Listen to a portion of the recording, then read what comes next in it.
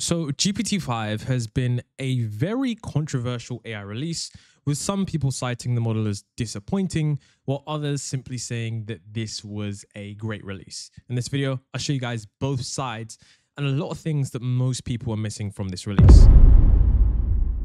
So if you've been living under a rock or you haven't been paying attention to the forums or what people have been saying online, many people have been simply disappointed with the model release. We can see one user here says that GPT-5 is horrible. And this isn't some kind of cherry-picked random example. There are tons and tons and tons of examples where we continually see that individuals are not particularly happy with the release of GPT-5. In this video, I'll explain to you exactly why that is, because most people are missing something, and I'll show you guys exactly what OpenAI did wrong and what they need to fix almost immediately. So they talk about, the fact that short replies are insufficient, more obnoxious. And one of the things that you're going to see as a recurring theme is that there's less personality and way less prompts allowed. Now, like I said already, this wasn't the only time I saw this. Many different comments online from Twitter and Reddit, users have simply said that GPT-5 is underwhelming and terrible. Now, I hold a very different opinion to this, and it's not because I'm in the AI space, but I always try to view things objectively rather than subjectively. I don't want to be an OpenAI fanboy nor a hater. I want to see, is the model actually good? And I will say that OpenAI do have themselves to blame, partly because GPT-5 was hyped up for so long as this incredible model that's going to be able to do many different things. I mean, take a look at this user who said, after thorough evaluation of ChatGPT-5, these are my realizations. Claude is pretty awesome. I'm a lot less concerned about the ASI or AGI 2027, or whatever doomy scenario was bouncing around my noggin. GPT-5 is about lowering the cost for OpenAI and pushing the boundary and not pushing the boundaries of the frontier. And apparently, Sam Altman's post about the Death Star looming on planet Earth was hypey, very, very hypey, and just, too far, and had nothing to do with the capabilities of GPT-5.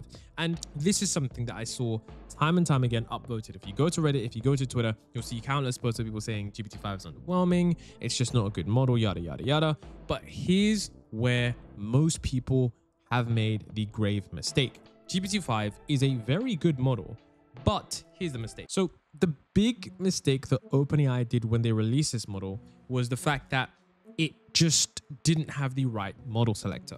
So if you don't know, GPT-5 is supposed to be a kind of unified model that is better in terms of being able to think when it needs to think and, respond quickly when it needs to respond quickly. However, they didn't actually enable that on the day of release. You can see they responded in an Ask Me Anything thread that yesterday they had an issue with the auto switcher and it was out of commission for a chunk of the day. And the result was that GPT-5 seemed way dumber. And so they're making some interventions to how the decision boundary works that should help you get the right model more often. And they're going to make it more transparent about which model is answering a given query. Essentially what they're stating here is that most people were interacting with not the most intelligent version of GPT-5. And I think what OpenAI have done here is try to balance free users and paid users, because what OpenAI realistically wanted to do was to bump up the intelligence for absolutely everyone. So they pushed all of the free models into the back, like GPT-4o, all of those models, and then gave, essentially most free users GPT-5, hoping that because it was smarter and more intelligent, that users would have found that, oh, GPT-5 is way smarter. However, number one, the router didn't work, so they got, a slightly, I wouldn't say dumber model, but because the model was more intelligent, but it lacked personality, a lot of people just didn't really like it. You can see here that people caught on to this. They said they removed all their expensive, capable models and had to replace them with an auto router that defaults to cost optimizations. And they said that sounds pretty bad. And then, there were multiple people saying Google is going to cook them soon. Genie 3 is far more impressive than GPT-5. But take a look at the real issue here. I think this is much more of it's much more of a nuanced issue, because this article basically shows that the cat is already out of the bag. So this article talks about how Sam Altman says that some users want ChatGPT to be a yes man because they've never had anyone to support them before. So the thing is, they ChatGPT, like the newer version, it's not as much of a yes man as you think. So remember, okay, they removed the update where ChatGPT was overly flattering, agreeable, often described as sycophantic. This is, because the model was essentially agreeing with what everyone would say. If you started rambling about some potential nonsense, the model would say, yes, you're on the right track. This is amazing, yada, yada, yada.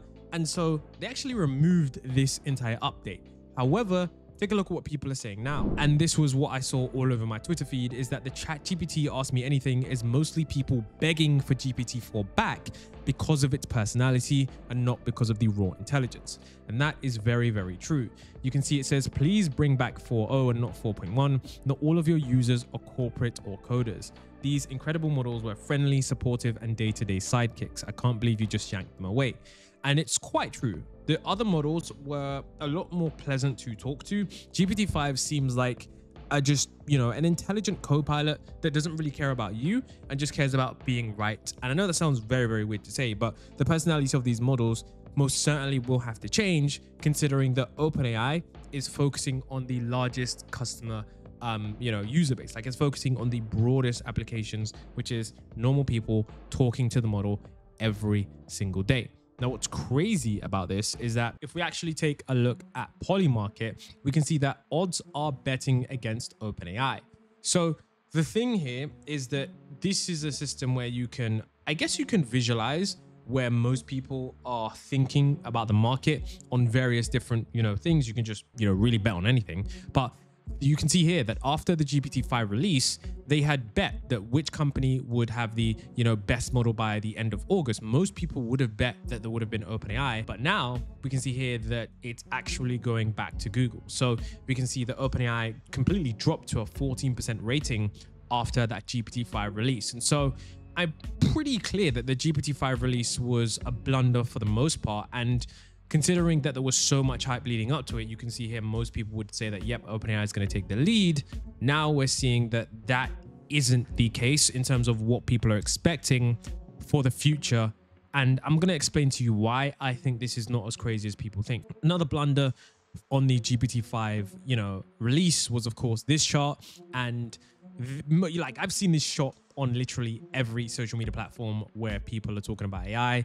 And essentially, it's just strange because we can see that they're trying to say that GPT-5 is significantly better on the SWE bench verified. Maybe this was an honest mistake because it was rushed out, but a lot of people are saying that it's very weird because why on earth is the 52 higher than the 69? And why is the 69 right next to the level 30? There are just so many things wrong with this chart. I don't even want to get into it completely, but of course we are in the benchmark area now. And so if we start to look at other benchmarks, this is Simple Bench, one of the greatest benchmarks when it comes to judging how well an AI reasons with common sense. And Gemini simply just takes the lead, and it is a much older model here. And I think it goes to show that Google most certainly cooked with that model when we look at the kind of reasoning that is implemented in the back end of the model. I'm not sure how the model thinks, but it's clearly thinking at a crazier level. And you might not even notice that GPT-5, the high version, the one with extended reasoning, is actually all the way down here at number 5. Okay, it's in 5th place when it comes to reasoning. It's not terrible, of course. It's only really 6% behind the first model. But considering what most people had expected for GPT-5, they would have expected this model to exceed most benchmarks by at least a significant amount. And because, of course, we're not seeing that, it's a little bit surprising considering that, OpenAI have held the lead for quite some time.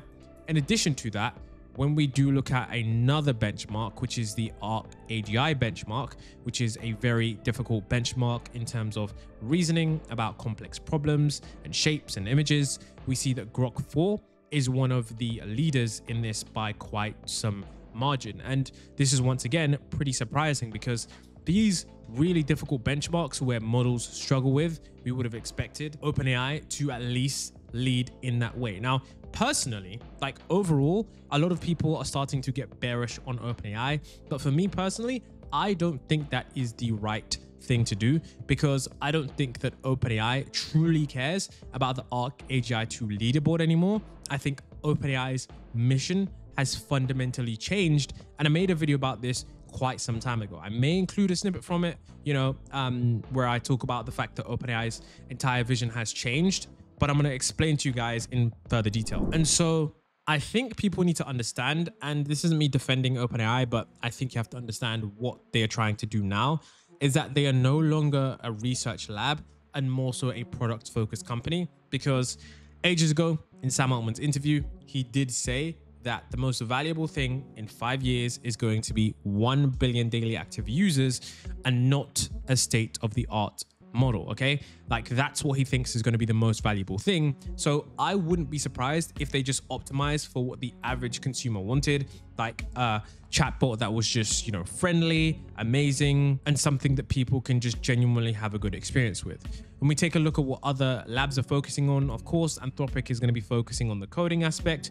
Grok is focusing on, you know, the completely other aspect with their kind of AI companions. I think ChatGPT is just that staple for average users, and I think it makes sense for them to sort of just focus on that. Now, of course, with this release, they definitely should have fixed how they made the personality of GPT-5. But nonetheless, I do think it is super interesting that this is, you know, how GPT-5 was received by the general population. Overall, I still think OpenAI are fine. I'm not completely bearish on them because outside of the AI, Twitter and YouTube, people still only know ChatGPT. They don't really know about those 4 models. So despite there being tons and tons of users saying that GPT-5 is bad, it's this and it's that, I think the average person really, you know, is only going to notice the personality changes. They're not really going to notice those subtle differences that everyday, you know, really hardcore AI users will notice. But let me know what you guys think. I think it's definitely super interesting that this was one of the most hyped up AI releases, and it certainly didn't live up to expectations. I also think that the demo, maybe since it wasn't as flashy, that's partly